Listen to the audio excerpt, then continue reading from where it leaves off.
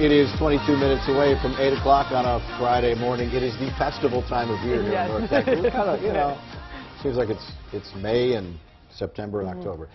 North Texas Festival begins. It's a favorite, and it happens this weekend. Yeah, it's a 4-day, family-friendly Grapefest festival. Where would they hold Grapefest, I wonder? There is one location in particular that's pretty good for it. Fox 4 Shannon Murray live with one of the fun new things to do out there in Grapevine. Good morning, Shannon.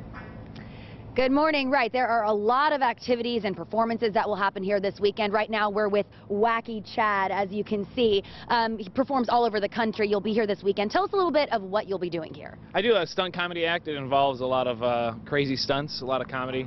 I ride a really tall unicycle. I do handstands on skateboards. I jump rope on my butt. And I do this thing. I'm known for this thing right here. It's a Vertigo Pro Extreme air-powered pogo stick. Well, and of course we want to show you actually on the pogo stick, but first we want people to see how heavy this is. I had a pogo stick when I was little, and I thought I was very good at it, but this thing is very heavy. I mean, I can't even, if I try, I cannot jump on this thing. It's hard to do. So very impressive. Take it away. Show us how it works. Just gotta get warmed up. Okay. Woo. Look at me, I'm having fun. And Chad will be performing here all weekend, 3 times a day. It's a family-friendly event here. Lee Lyons is also here with us. This is one of many things happening here this weekend. Well, absolutely. We've got activities, we've got great wine tastings, and activities for all ages all weekend long.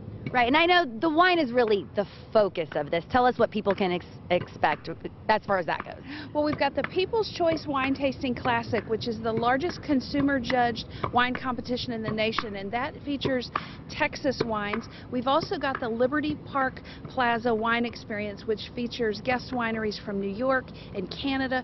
Both of those areas will be serving wine all weekend long, so it's a great way to come out, enjoy a great glass of wine, and enjoy Grapefest. Well, and we also like to encourage people to bring the whole family. It's not just an adult event, obviously. You've got people here like Wacky Chad who will entertain the kids too. We certainly do, and we've got the Kids Zone, which features Legoland Discovery Center, Sea Life Grapevine Aquarium, and activities all weekend for the kids. So yes, bring everybody to enjoy Grapefest. And it's free today, right? Free until 5 p.m. So whether you bring 2 people, 20 people, 200 people, you can get in free until 5 p.m. today. So what about the rest of the weekend? Give us the details, what people need to know if they want to come out and be part of Grapefest. Well, we're open tonight until 11:30. We're open Saturday 10 a.m. to 11:30 and Sunday 11 a.m. to 6. For a complete schedule and lineup of all the activities all weekend, visit grapefest.com.